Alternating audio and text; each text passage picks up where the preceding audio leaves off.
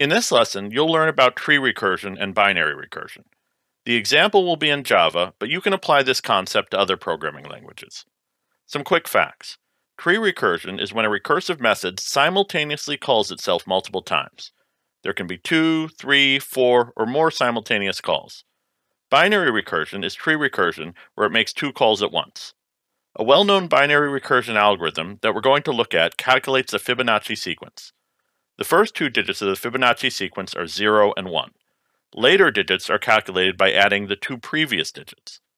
Let's take a look at the Fibonacci sequence. We start out with 0 and 1. Our third digit is the sum of the 2 previous digits, so 0 plus 1 equals 1. Then 1 plus 1 equals 2. 1 plus 2 equals 3. 3 plus 2 equals 5, and so on. This is a problem that's well made for recursion because we calculate our current value by adding the 2 previous values, which can also be calculated by adding their 2 previous values. Let's write some code to calculate the Fibonacci sequence recursively. First, we'll make a method that returns an int and takes in an int parameter called digit.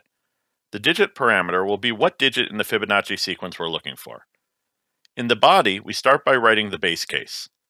If we're looking for digit 1 or digit 2, we're simply going to return digit minus 1. In our recursive case, we're going to add the sum of the 2 digits before the current one. We'll call the same method twice, passing digit minus 1 and digit minus 2 to calculate the 2 previous digits.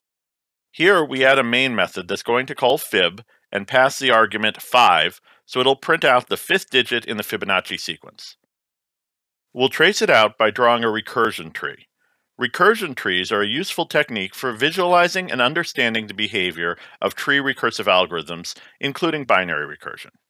We start with our first call to fib and pass the value 5.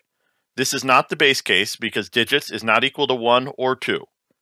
We go to the recursive case and make 2 calls to the same method.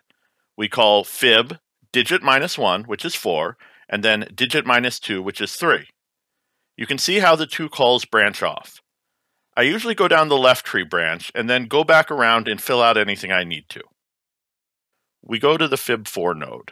4 goes into the digit parameter. We see that it's not 1 or 2, so we're going to make a call to fib3 and then fib2. We go to the fib3 node. 3 is not equal to 1 or 2, so we make a call to fib2 and then fib1. Now we've hit 2 base cases. If we pass fib the value 2, it'll return 1. If we pass fib the value 1, it'll return 0. So now we can add up these 2 values and finish the fib3 node. Fib3 will return 1 plus 0, which is 1. Now we can go back to fib2. We already know what fib2 returns because we can see it from this example. We don't have to look at the code. We can just say that fib2 will return 1. Next, we go back to fib4, which adds 1 plus 1 and returns 2. We also know that fib3 is always going to return 1, so we don't have to create the extra branches on this end of the tree. We just cross out this node and write in 1. And then to calculate fib5, we add 2 plus 1. A call to fib5 will return 3 because 3 is the 5th digit in the Fibonacci sequence. Depending on the problem you are tracing, you may not be able to simply fill in the other parts of the tree. You may have to draw out additional branches, but it's always valuable to see if there's ones that have already been calculated. Another important thing to remember is you're not always going to be adding the 2 calls together. You could be subtracting them, multiplying, dividing, or doing some other operation.